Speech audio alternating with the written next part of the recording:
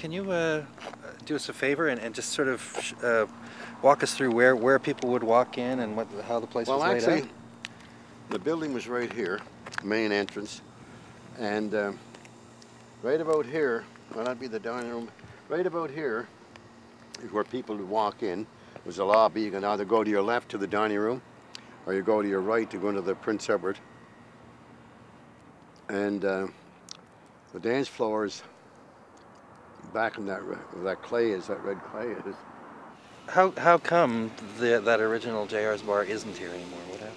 Well, what happened was I got sick. I was taking chemotherapy and I was in the hospital, and I had $1.5 million when I got sick. I was gone for 4.5 years. When I came back, there wasn't a cent left. I paid every bill except the taxes, trying to make a deal, and they wouldn't make a deal with me. So you think we might be able to find some scrap? Yeah, let's take a walk over here, over this way here. See, my office door is right over where that blue car is there, or maybe the other side of that white car. Yeah. That used to be my office. It's a huge place. Yeah.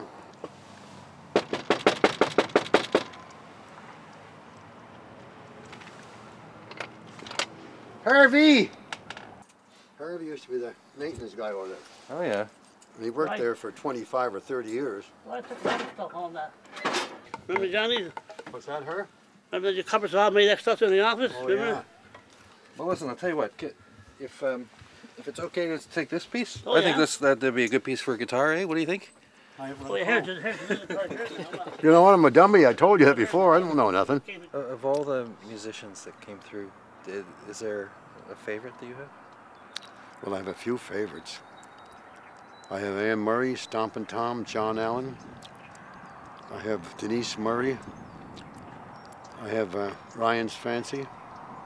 Oh, I had a lot of nice people. I met a lot of nice people. A lot of bums too, but a lot of nice people. But we can't complain. I had a good time at it. I spent 31 years at it, and it was very good. It's too bad that it happened the way it did, but those are the things of life. What can you do?